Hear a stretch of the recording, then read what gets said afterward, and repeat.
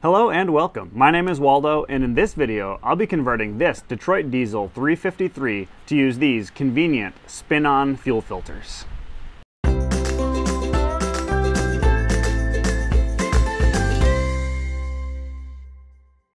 This Detroit 353 uses cartridge fuel filters, and I hate them. They're hard to install, and I always have a hard time getting them to seal properly. I can't be the only one having this problem, so hopefully this video will be helpful for someone. I purchased these spin-on filter bases used on eBay for about $35 each. The part number for the primary is 5148023, and the part number for the secondary is 5148171. The primary has a 1-inch thread and uses a Wix 33121 fuel filter. The secondary has a 3/4 inch thread and uses a Wix 33122 fuel filter. Before I install these, I'd like to paint them alpine green to match the rest of the engine. I'm just using Duplicolor engine enamel.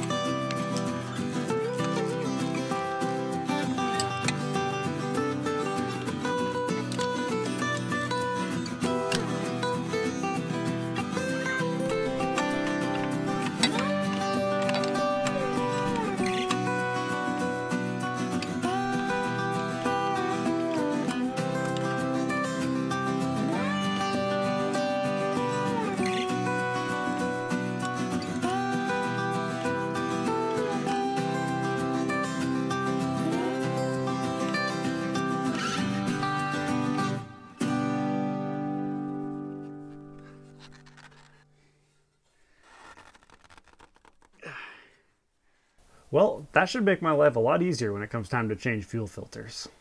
The new filter bases were plug and play, except for one thing. Both of the old filter bases used 1/4 inch NPT fittings. One of the new filter bases actually used 3/8 inch NPT fittings, so I had to buy adapters for that. But those are readily available, so it was no big deal. If you like the video, give it a thumbs up. Pretty soon I'll be driving this machine for the first time, so don't forget to subscribe if you'd like to see that. Thank you for watching.